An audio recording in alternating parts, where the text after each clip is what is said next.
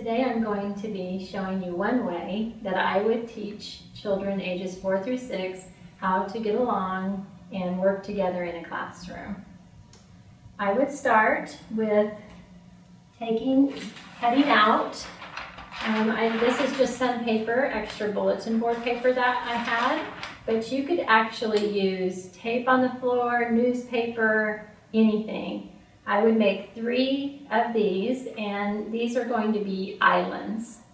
They're going to represent 3 different islands.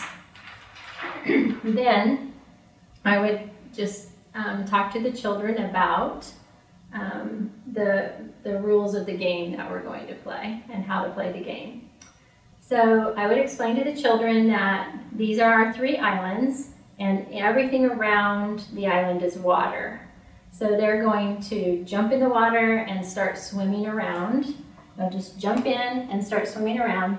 I would also have some music, some island music, to make it sound more like they were out on an island. And they would just start swimming around, and then when I stopped the music, they would quickly get to an island, get to any of the 3 islands. And let's say there are 10 children in the classroom, so they would be spread out over the islands.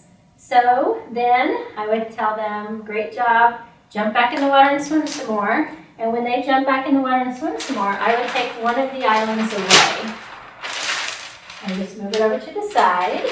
And then they would swim around the remaining 2 islands until the music stopped, and then they would quickly get on an island again when the music stopped.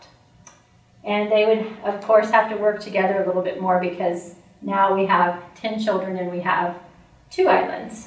So then I would have them jump back in the water again, and I would take away another island. So now we just have 1 island left, and they would swim around again, swim around the island until the music stopped, and then they would jump back on the island again.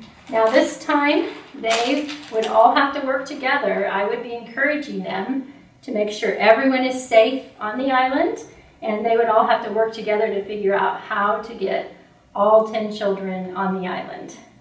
So that is a great lesson on working together. The children love it, and